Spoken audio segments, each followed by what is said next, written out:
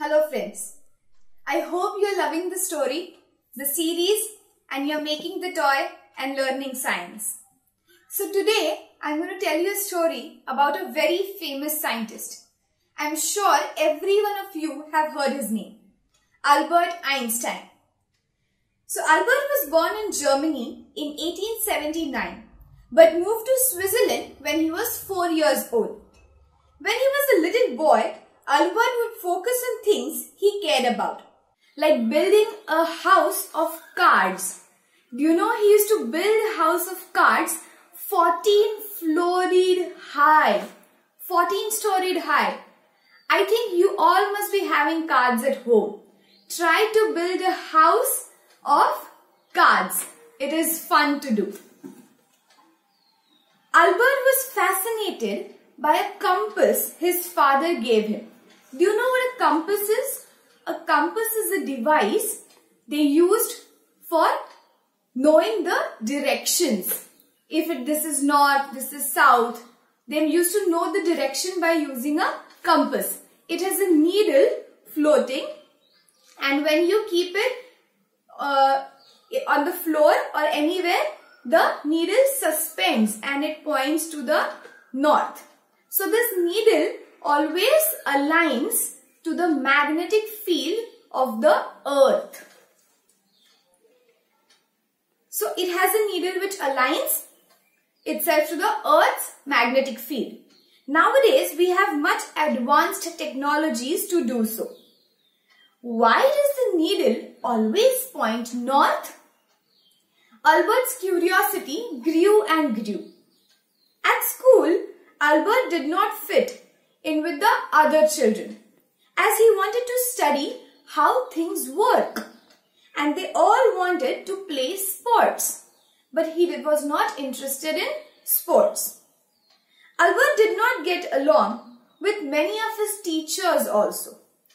While he did well in subjects he liked, he could not concentrate on the subjects he did not like. The most hated thing by Albert was memorization. He could not memorize anything. He always wanted to learn why it happened and then know about the thing. Some of the teachers thought he would go nowhere in life. But this did not let him down. This did not discourage him. He simply focused more and more on what he loved, and that was maths and science. Albert also loved music. He spent hours practicing his violin and playing music from his famous composers. He also had named his violin. He had a name for his violin. It was named Elena. When he was 12 years old, Albert received a geometry book from his father. He studied the shapes, angles, points and lines, and then moved to even harder books on mathematics. He had a friend who was a medical student. He was much older than Albert. He also couldn't keep up with what Albert was learning in mathematics. After his family moved to Italy, he tried to enroll in a polytechnic institute for his further studies. But he was turned down because he did not have a school diploma. Albert worked hard and received his diploma at the age of 21 and was finally accepted in the Polytechnic Institute. After he graduated from there, he tried to find a teaching job.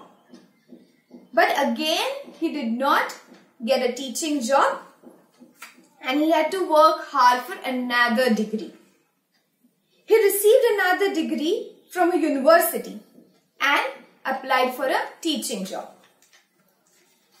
He got a teaching job, but now he could not do whatever he wished to do at that job. In 1902, finally, after all these hardships, Albert finally got a job at Swiss Federal Patent Office where they filed a patent in Bern, Switzerland.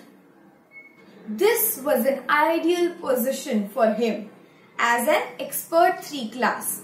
Why? Because his job was to study all sorts of new inventions. Such an interesting job, right? As he grew, his intelligence was recognized all over the world. But Albert Einstein didn't see himself as anyone special, and he certainly did not want fame. He always said, "I'm no special. I don't have any special talents. I'm only passionately curious about things." You should be always curious about things. Ask questions. Ask why is it happening. And try to understand the science behind everything you know. He also used to say that imagination is more important than knowledge. Why? Knowledge is limited. You can get knowledge from reading books or internet, watching videos or anywhere else. But imagination comes from your mind. Those are your original ideas. Knowledge is limited. Imagination encircles the world.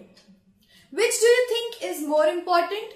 Knowing things or having a great imagination?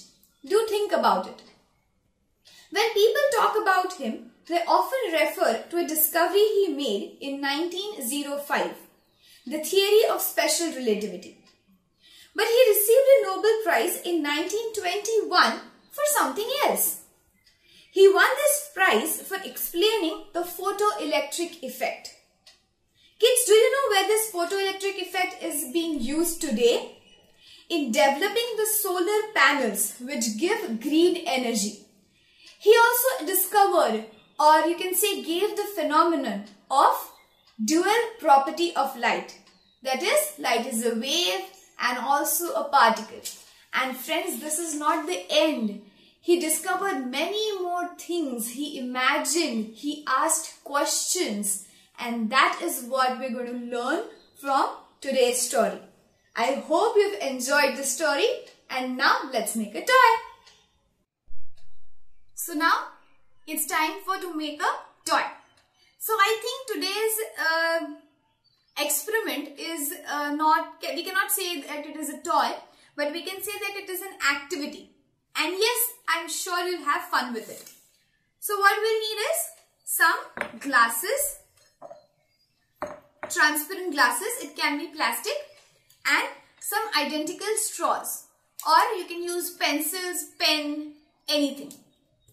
So take 2 glasses,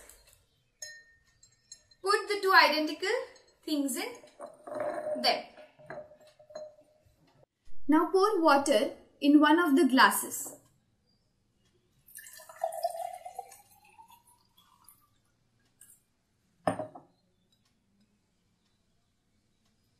What do you see? The straw appears broken on the boundary between air and water. But is the straw really broken? No.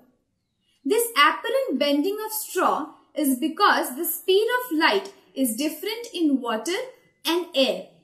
So the light coming from one part of the straw below the water line changes its direction on coming from the air. This phenomenon is nothing but refraction of light. And this refraction of light is also the reason why stars twinkle and the sparkling of diamonds. Fun, right? Now let's do another experiment. Here you need again a clear glass and some drawings. You can take a paper, draw 2 fish. I've drawn a fish that can swim in water, or you can just draw 2 arrows in it. Keep this paper behind the glass and start pouring water in it. See? Can you see the direction of the bottom fish has changed. This is also because of the light bending. The light bends in water as its velocity decreases. This is also nothing but the refraction of light. Hope you have enjoyed the toys, the experiments, and let's meet up next time. Bye.